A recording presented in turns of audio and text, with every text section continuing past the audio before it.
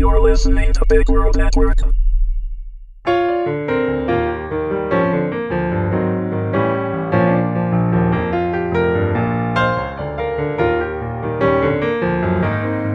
Amazing Grace, Episode 3. Written by James Hellvig, read by Meagan Hedin. Tammy watches as Dale exits the waiting room, stopping only to say something to Rayland. In the past few hours, the nurses have come by twice and given updates on Brenda's surgery. It's progressing, but the recovery time will be many months. Anna's mother is a research specialist for a pharmaceutical company on assignment in Africa. Unable to contact her directly, Rayland has requested that the company relay the information, but the response isn't encouraging. It could take days, perhaps several of them, to locate her. Anna has no memory of her father, and there are no immediate relatives. They will have to wait to get more information from Brenda when she awakens. Anna sleeps fitfully in Tammy's lap. Rayland crosses the waiting area and takes his seat across from her. Leaning forward and speaking in a soft tone, he tells her, "My shift is nearly over. My supervisor is pushing for me to get DHS involved since you don't have power of attorney. I need to know if that's how you want to handle it." Rayland watches as Tammy looks down at the little girl snoring lightly, head propped on Tammy's thighs. Then Tammy slowly looks up again and meets his gaze. "Papers or not, she stays with me," Tammy says. "I'll take care of her until they locate her mother, and I'll get permission from her grandmother when she wakes up. It was the last conscious thing she told me, you know." Rayland must recognize the steel resolve apparent in her face and tone. Nodding slightly, he replies, "I think he'll go for stalling 24 hours so we can get verbal permission. You'll most likely still have to have the paperwork drawn up. Is there anything else I can do for you?" Stifling a yawn of her own, Tammy says, "Thank you, but we'll be fine. Watts is working on the legal paperwork and putting some feelers out for the mother. He also left me these." She lightly shakes the truck keys back and forth.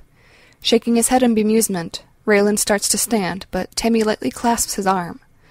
"I do appreciate everything you've done today, Rayland," she says gently. Smiling broadly, he replies, "It's been an honor, ma'am. I'll swing by tomorrow and check in if you don't mind." "Sure thing."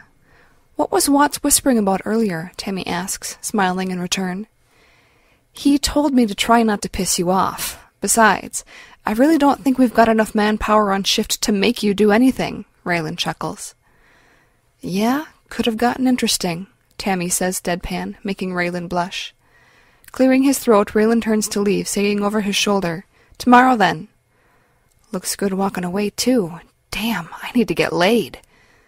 Shortly after Rayland's departure, a doctor dressed in surgical scrubs enters the room, scanning the occupants. When his gaze finds Tammy, he approaches. "Miss Fuller?" Nodding in reply, Tammy notes the man's competent air as he settles into the chair Rayland had recently vacated. "I'm Dr. Carse. My nurse tells me you're Mrs. Ray's guardian. The surgery went well, and, barring complications, she'll be able to go home in a day or two.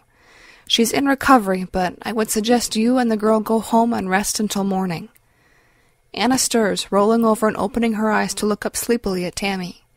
Brushing hair gently off her face, Anna looks toward the waiting physician and sits up, crawling into Tammy's lap. "Can we see my grandma now?" Anna asks. "Anna, this is the doctor that helped your grandma. He was just telling me she's going to be fine, but right now she's sleeping. We'll come back in the morning to talk to her, okay?" Anna looks at the doctor and he smiles kindly at her. "She really is going to be okay, Anna," the doctor says. "It's going to take a while for her to heal, but I'm sure you're a big helper." Clinging to Tammy, Anna solemnly sticks out her little hand, nodding in acknowledgement. Tammy's heart melts hearing her say, "Thank you for fixing my Nana." Glancing at Tammy and smiling even wider, the doctor shakes Anna's hand and replies, "My pleasure. It was very nice to meet you, Anna." Standing, the man gives them instructions and directs them to the nurse's station for room information, bidding them farewell. Gathering the belongings scattered tightly around them, Tammy leads Anna toward the desk. Her stomach growls loudly and Anna looks at her questioningly. "You got rumbles," she states. Chuckling, Tammy replies, "Guess I do. Are you hungry?" "Maybe this much," Anna says, holding her thumb and forefinger slightly apart. "Tell you what, anything you want. Pick your favorite place, and that's where we'll go." Smiling in response, Anna takes Tammy's hand, answering, Can we go to McDonald's? Squeezing the little hand softly and looking down at the tiny person slowly stealing her heart, Tammy replies with enthusiasm, "McDonald's it is."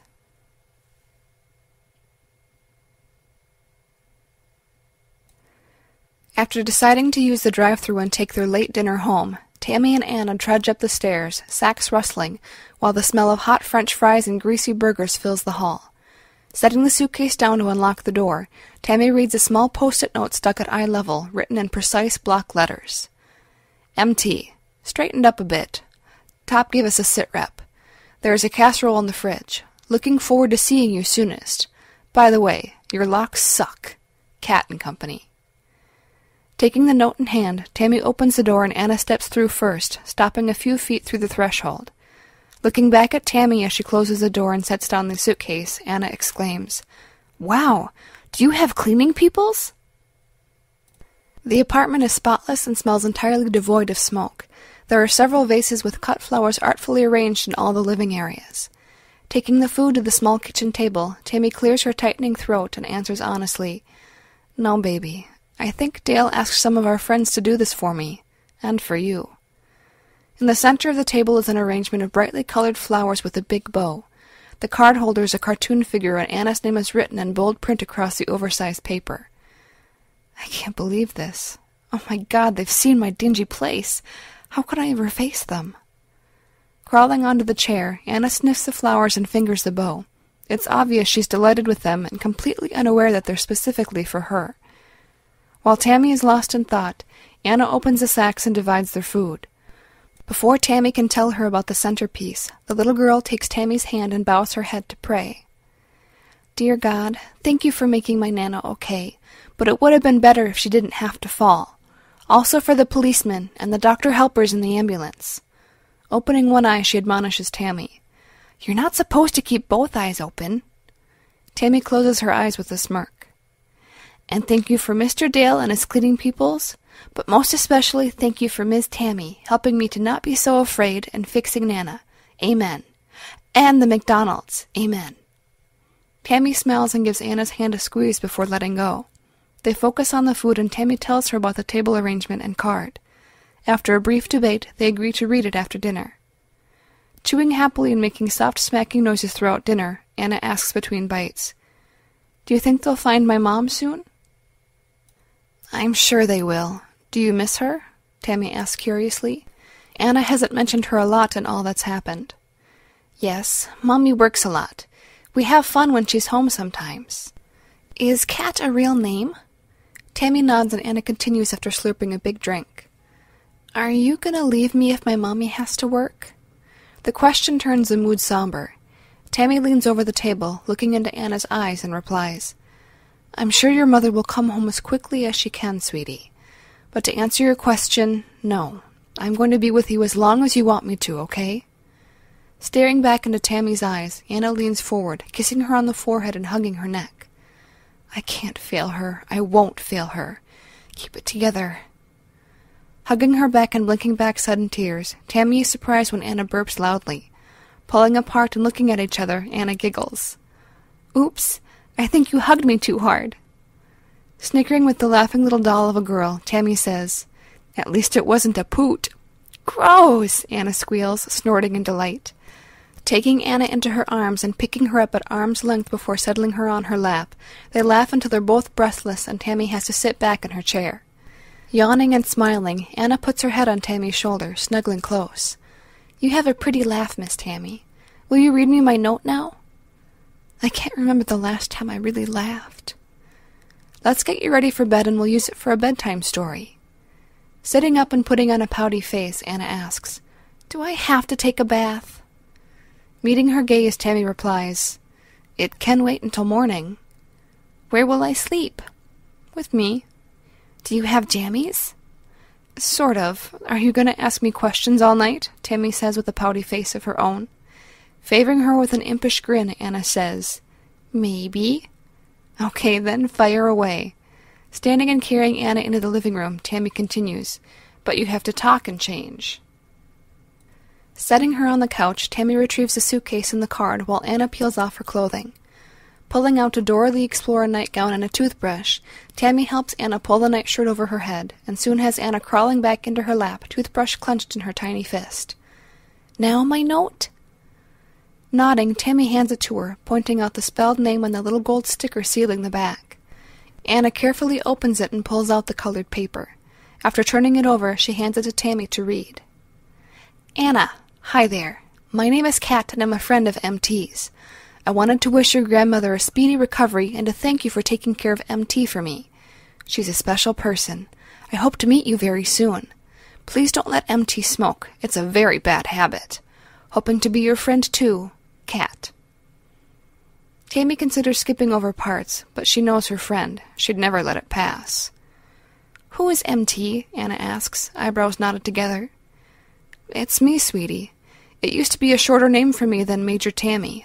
Kind of like when someone calls Joseph Joe or Jimmy Jim. Do you know how that is?" "Officially, maybe. But Maniacal Taz, Marvelous Tatas, or anything else to get a reaction was more like it." "Uh-huh. Now it's Ms. Tammy.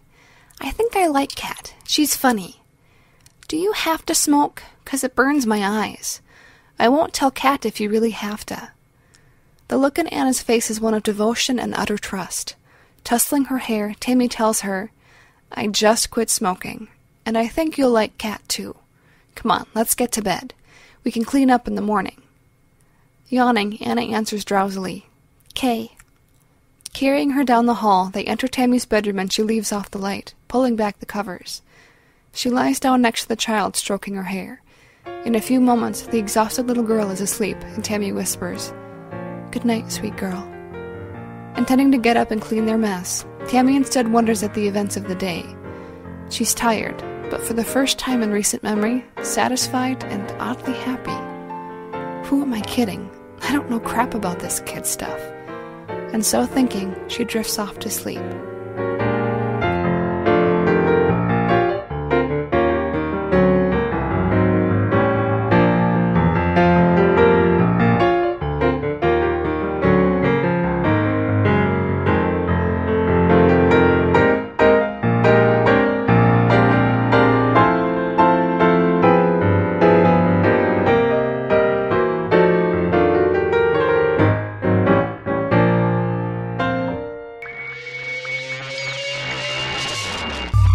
You're listening to Big World Network.